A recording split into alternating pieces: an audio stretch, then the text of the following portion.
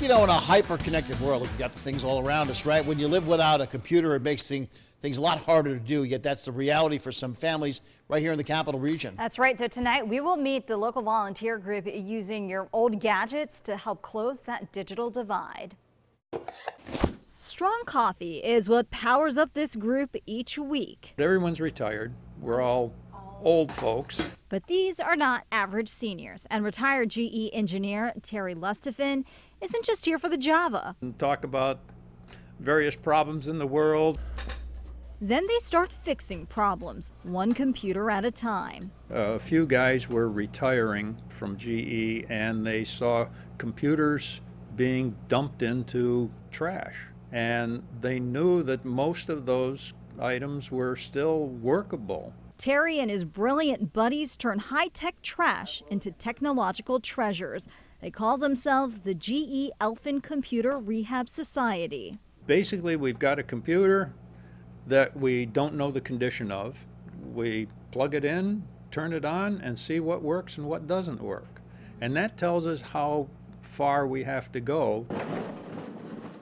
The donated hardware hauled in from all over the Capital Region. We'll take it no matter what it is. If it's junk, we will strip it down to the parts we can use. The warehouse on the GE campus stockpiles towers, laptops, and hard drives. You'll also find a graveyard of accessories waiting to be restored. We're going to need a mouse. There's an Ethernet cable. This computer looks like it'll do the job. Like a scavenger hunt, Terry searches for the parts to piece together. Getting down to the nuts and bolts of his project, he strips away a network of wires.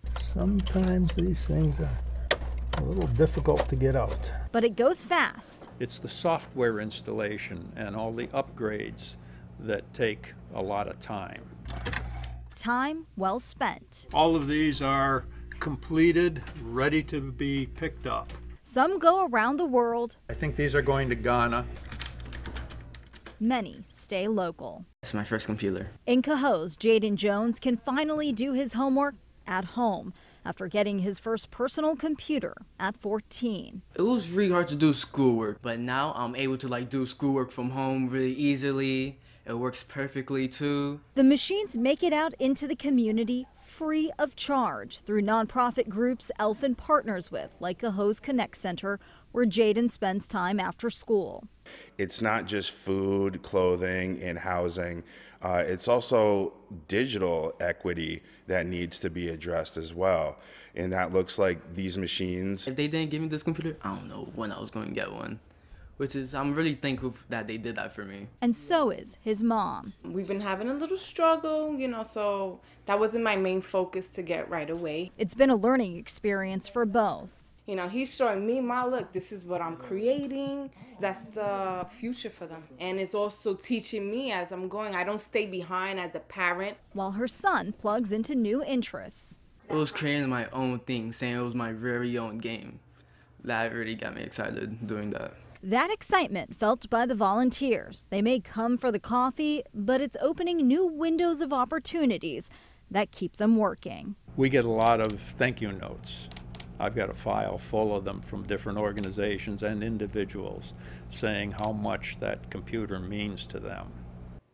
It's a lot of meaningful work that they do. Now, prior to the pandemic, Terry and his volunteers, they actually fixed up and donated more than 800 of those machines. It's amazing. Their main thing right now, though, John, is they really need laptops because everybody's always on the go. So, of course, kids are always on the go. So they're really hoping if you're watching this, you've got some old gadgets laying around, and if you've got an old laptop, they would like it. So this is the place you want it to end up instead of the landfill. What about more information, your files on the computer, that kind of stuff? Yeah, so everybody obviously has all of their personal information. You can always wipe it yourself, but of course we're dealing with GE engineers here. Yeah, so they have top of the line software. They will erase everything off of your hard drive for you, so you never even have to worry about that. There's got to be people who like to have the next best thing. Just take probably some nice laptops that they haven't used. They're sitting on a shelf right now. And all the companies that always upgrade, donate those old laptops. And you can find out more information about where to donate at news10.com. Absolutely.